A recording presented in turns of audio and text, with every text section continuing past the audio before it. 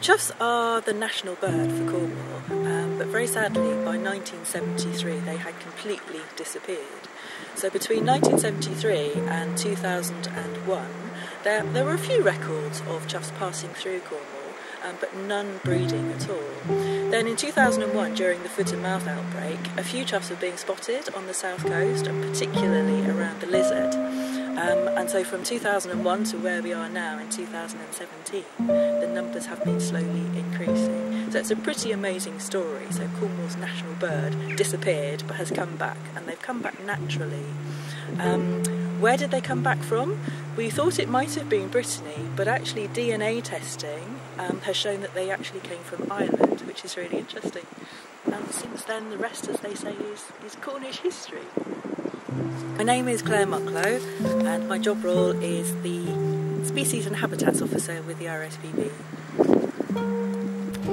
My name is Justin Whitehouse, and I'm the Countryside Manager for the Lizard and Penrose for the National Trust. My name is Jeremy Clitheroe. I'm a lead advisor for Natural England on the lizard. I'm Rona Amos, and me and my husband farm around Lizard Point, Tregellis Farm. We're tenant farmers and tenants of the National Trust. So choughs are a member of the crow family, the corvid family. So they have an amazing glossy black plumage, but they have a really distinctive bill. So it's bright red, apart from when they've been ferreting around in mud, but it's bright red and it's down curved. The males have a slightly longer bill than the female, and they have these really amazing red legs. The old Cornish name for chough is Paloris, and that means digger. So they use this bill for digging in the soil for invertebrates. So when you see them, you can't really mistake them for any other member of the crow family.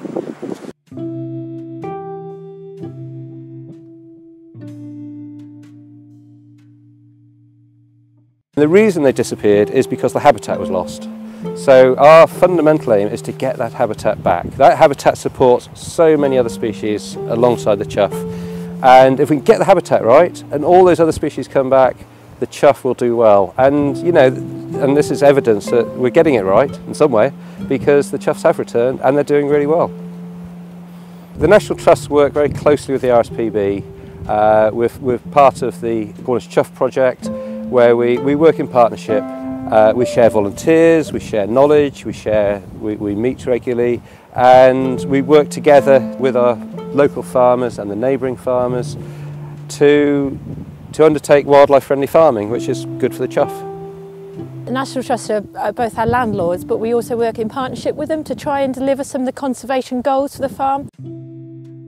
A successful chough population is dependent on having a successful food source, and the food source is very reliant on particularly cattle grazing and sheep to a lesser extent, and so that it's really important that grazing is right, so that choughs get the maximum opportunity to be able to feed and then obviously successfully breed. So you will notice a lot of the choughs that have been filmed have colour rings. So these rings, which are unique identifiers to the birds. So the colour rings are fitted to the chicks whilst they're in the nest. So at about 3 weeks old, and when they're 3 weeks old, you can actually sex them, so we know how many males and females. So the rings are on for all their life. It doesn't hurt them when the colour rings are applied, but it means that we're able to follow the choughs through their lives, and that's been really important.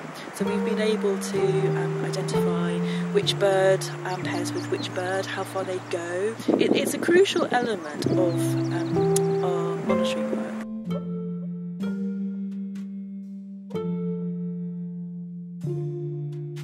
We work in partnership with the RSPB and the National Trust here.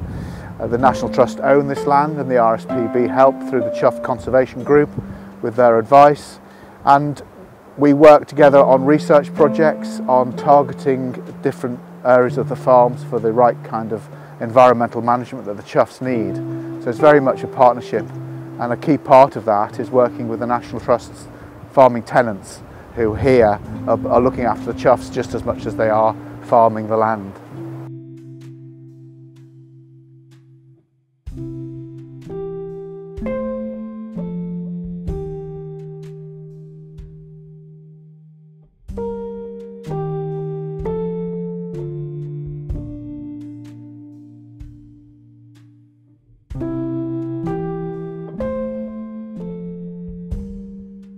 The National Trust thinks the future for choughs in Cornwall is promising.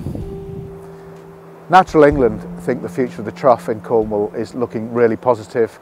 They're increasing in numbers year on year. They're such an iconic species that people want to see them do well, and we'll be part of that success story, I hope, well into the future.